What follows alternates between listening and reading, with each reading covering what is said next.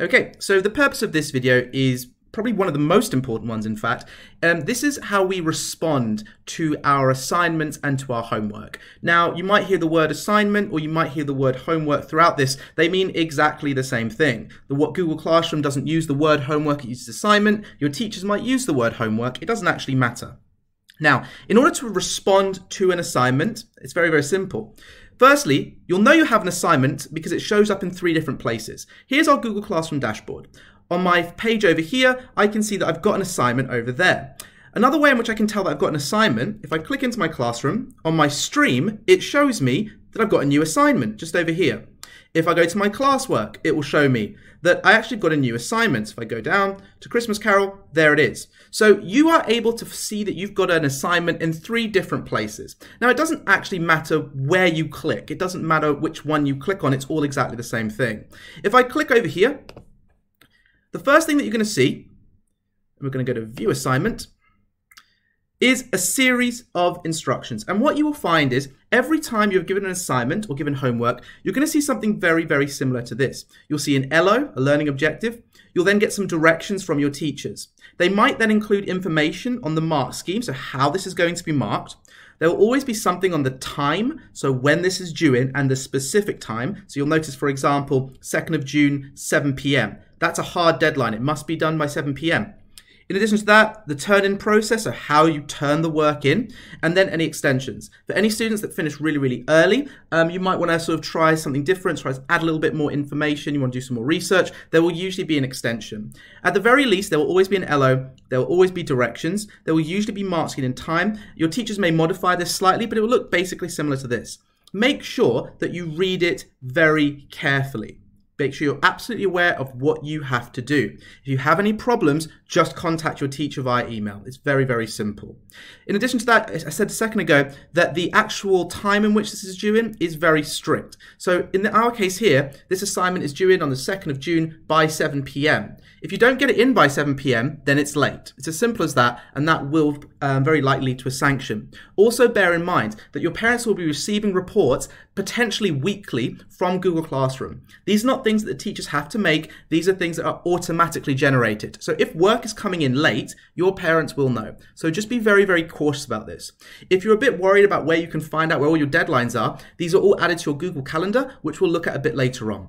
Now, as part of your assignment, your teachers will also give you lots of different materials. So here, for example, in this assignment, the student's got a PDF, so they can actually open that up, and it's going to open up a PDF. So this might be something that's designed to help them with the homework itself. You'll also notice, as an example as well, I'm just going to get out of this, the teacher has given a PowerPoint.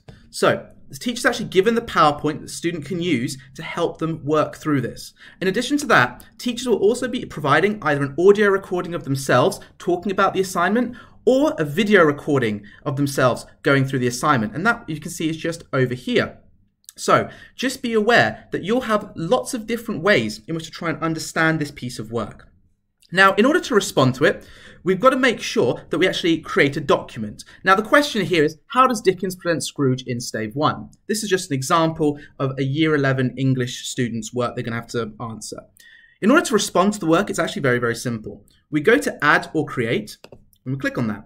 And then we're going to get some options. We get Google Drive, Link, File, and at the bottom here we get Create New. We've got Docs, Slides, Sheets, and Drawings. Now, because this is a written piece of work, I'm responding in writing, simplest thing for me to do is use Docs.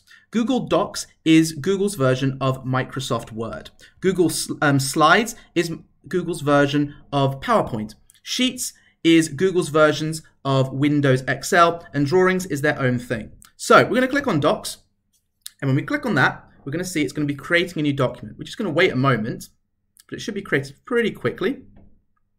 Brilliant. Once we've got that, and we've created our document, very, very simply, we can click on that. In some cases, it might just pop up automatically. It might not. Just make sure you click on it. It pops up automatically for people who don't have pop-up blockers on their on Google Chrome or whatever sort of system they use to access the internet. So over here, very, very simply, we now have the opportunity to respond. You'll notice this says Student 1 Demo. It automatically puts your name in there, so you don't have to change that. And then we've got the question, how does Dickens present Scrooge in Stave 1? Now we get the opportunity essentially to do the work. So for whatever we might put in the answer, whatever it is, etc. And essentially that's it. Once we've done our work, we're finished. Now remember, Google Docs saves as you go, but you've got to remember, and this is probably the most important thing and something that's going to throw off some of you, just remember this, okay? Once you've finished everything, you have to hit this button here that says turn in. If you don't turn in, literally turn in the piece of work to your teacher, then it's going to come up on their system as missing. And as a result, it's going to come up on your parents' report as you have not done the work, essentially. Now, in addition to that, before we hit turn in, if there's a particular thing that you're struggling with, what's really cool about Google Docs is that you can add commentary. So for example, let's imagine I've written something over here, and we'll notice this little comment bar pop up. I'm going to add a comment. It could be something like, "Sir, I'm really struggling with this point." Now remember, and then we hit comment. Now remember, the only person that can see these comments is your teacher. In fact, the only person that can see anything that any student does is the teacher. Everything that's here is between you and the teacher, and that's it. No one else will see it, so you don't have to worry or feel embarrassed about something you might not understand. It's all here, okay? And your teachers will be responding to these. They see all of these comments and they will respond. Once we've done everything, we've given up our answer and all the rest of it, we hit our turn in.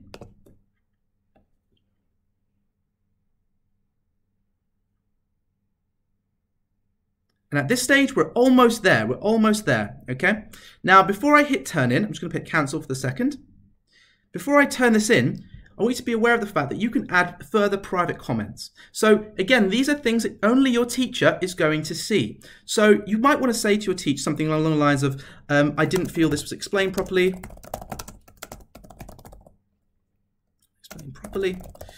Can you add a video on whatever, on X, we'll say, okay?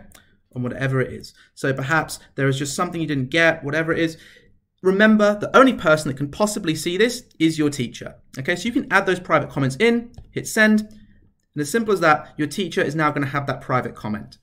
At this point here, we've done everything. We've written our document, we've gone through all the information, we then hit turn in. As you see, I just got a message from that student. There you go, just to prove it. Once I've done that, I'm going to hit turn in. And it's going to say 4 attachments will be submitted. So these are the 4 attachments. These are the things that the teacher has given you. And this is yours, what you've written over there. It's absolutely okay just to hit turn in at that point. It might take a moment or two, but that's it. And how do you know your work is actually in? How do you know that your teacher's actually got it? Because it says right there, turned in. At this point here, you can literally close the window if you like, because it doesn't matter, it's all done. And remember, it's automatically saving for you as you go. So, in a nutshell, that's how you respond.